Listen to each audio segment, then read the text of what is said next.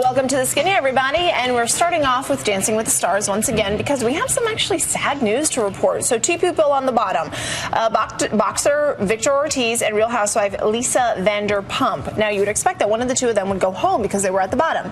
Not the case. The person who actually went home because she's injured, and this is Dorothy Hamill. She's kind of injury-riddled throughout this entire season. She got 15 last night's dive, not good. It had all kinds of mistakes in it. Anyway, she's leaving because of a sad reason. She is an Olympic gold medalist, and she's an athlete, so she has a lot of injuries. Take a listen.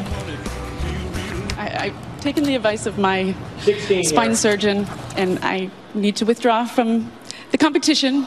I have an injury that could be irreparable and nerve damage, and it would be completely unfair for me to stay in this and have any of these people go home. 56-year-old class act, if you ask me.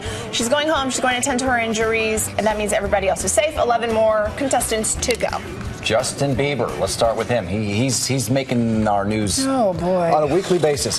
He's back from Europe, taking a little break from his tour. He has to go back to Munich soon. But anyway, he didn't waste any time making the headlines. A neighbor is accusing him of battery.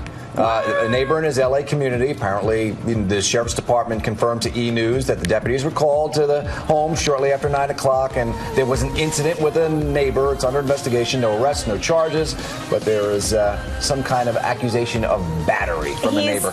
And I believe there was talk that he was driving his Ferrari up and down the street, so it might have something to do with that. He's 11 years old, and he weighs 2 pounds soaking wet. There's no way he did anything to anybody. He's not such a bad kid. I mean, I guess he's just acting out a little bit. Yeah, 19, come on. You remember when you were 19? We were all doing all kinds of crazy things. I remember speeding around my Ferrari like it was yesterday. Yes, me too, with my tattoos all over my chest, taking pictures of me naked all the time when I was 19. Really? Yes. I believe those are on the internet. Twitter. I believe those are on the internet. It's all over Twitter. Look them up. Okay, now for another man who's been in the news quite a lot lately.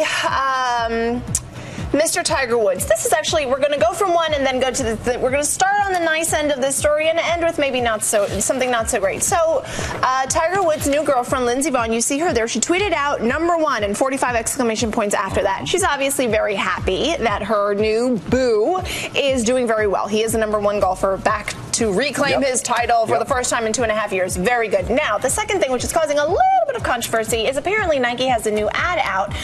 And Nike's ad says, winning takes care of everything. And it's Tiger Woods that is in the ad. And so a lot of people are saying, you know, there it is. So the controversy is kind of like if you win, you can pretty much do whatever you want. I guess some women are kind of offended by this premise. Some women are a little offended. A PR expert apparently said that's not what you do. You get everybody fired up. But if this is not Nike that's in trouble, Tiger Woods actually said this stuff. And listen, he's not talking about the women. He's just talking about sports.